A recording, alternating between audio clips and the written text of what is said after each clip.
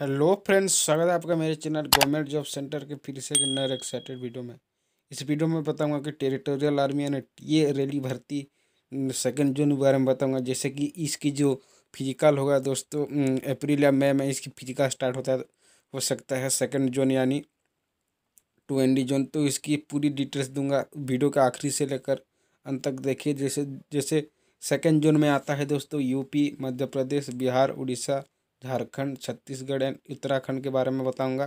तो अगर आप कमेंट करेंगे तो मैं 3rd जून यानी 3rd जून के बारे में भी डिटेल से बताऊंगा। ये जो 20 जून हो 1st जून की तो मैं बता चुका हूँ दोस्तों। 2 जून की अगर बात करें तो 2 जून में बहुत से राज्य आते हैं, जैसे कि आपको पता है कि बिहार, मध्य प्रदेश, उड़ीसा, यूटी यानी उत्तर प्रदेश, झारखंड, छत्तीसगढ़, उत्तराखंड ये आता है दोस्तों। अगर बात करें इसमें कौन कौन सी भर्ती है, अगर बात करें तो बटालियंस वाइज भर्ती बात करें तो 111वीं बटालियन कुमाऊँ, इसमें 83 पोस्ट है दोस्तों। इसके बाद infantry battalion territorial army Jat के लिए 59 भर्ती है दोस्तों। उसके बाद इन्फेंट्री बटालियन टी यानी बिहार के लिए 75 भर्ती है। इन्फेंट्री बटालियन जाट के लिए 127 भर्ती है। और डोगरास के लिए 153 बटालियन डोगरास के लिए 111 पोस्ट है। 155 बटालियन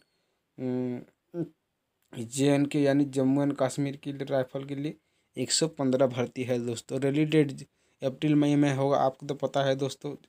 और अगर बताएंगे तो 2 जून को तो पूरा हो गया दोस्तों। 3rd जून भी बता रहा हूँ कौन। 3rd जून में है दोस्तों सिक्किम, वेस्ट बंगाल, आसाम, मणिपुर, नागालैंड, त्रिपुरा, मिजोरम, आंध्र, अरुणाचल प्रदेश, अंडमान एंड निकोबार। इसके लिए इन्फेंट्री बटालियन गढ़वाल के लिए 27 पोस्ट है दोस्तों।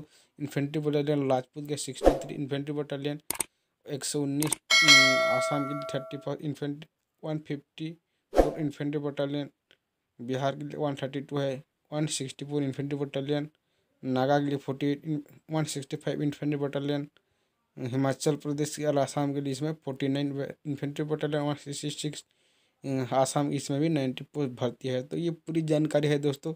तो नेक्स्ट वीडियो में मैं बताऊंगा और भी बहुत सारे डिटेल्स बताऊंगा। तो इसकी जो दोस्तों इसकी जो होगा दोस्तों फिजिकल लगभग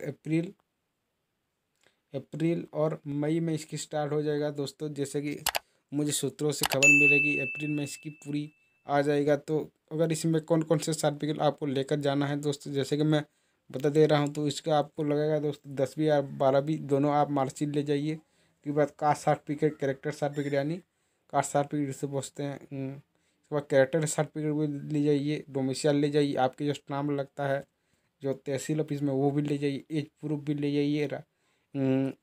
इसके बाद क्या कहते हैं आधार कार्ड, ये सब आधार कार्ड या पैन कार्ड हो या कोई ID प्रूफ यानी कह सकते हैं कि आधार कार्ड हो या वोटर ID पैन कार्ड, ऐसे कोई ले जाइए।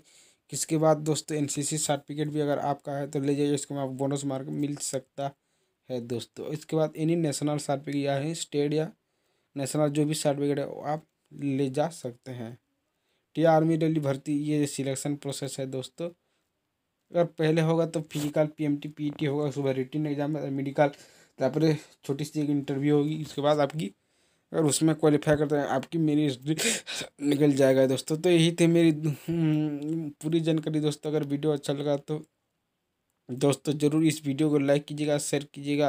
और चैनल में अभी नहीं विजिट कर रहे हैं तो और अभी तक सब्सक्राइब नहीं किए हैं तो दोस्तों ज़रूर सब्सक्राइब भी कर लीजिएगा दोस्तों। अगर इसमें बात करें तो कौन कौन से कैसे आप अप्लाई कर सकते हैं, अप्लाई तो शुरू हो चुका है दोस्तों, लास्ट भी डेट आ चुका है। अगर बात करें कि 10वीं पास हुआ इसमें आराम से अप्लाई कर सकते, लेकिन आपके पास 45 मार्क होना अनिवार्य है दोस्तों। अगर पोस्ट की बात करें जनरल ड्यूटी भी की पोस्ट है दोस्तों, सोल्जर टेक्निकल की पोस्ट भी इसमें आपको मिल जाएगा, और सोल्जर GD की भी इसमें पोस्ट है। तो दोस्तों ये बम्पर भर्ती है दोस्तों। अगर आप 2 जून का इंतज़ार कर रहे थे, 2 जून की जल्द ही इसमें भर्ती होगा, जिसकी अप्रैल मई में इसकी जो फिजिकल है हो जाएगा दोस्तों। तो यही थी मेरी जानकारी दोस्तों। अगर वीडियो अच्छा लगा तो लाइक कीजिए, शेयर कीजिए और सब्सक्राइब कीजिए और देखते रहिए मेरे चैनल गवर्नमेंट जॉब सेंटर। और फिर से मिलते हैं एक नए वीडियो में, तब तक के लिए जय हिंद, जय भारत, वंदे मातरम।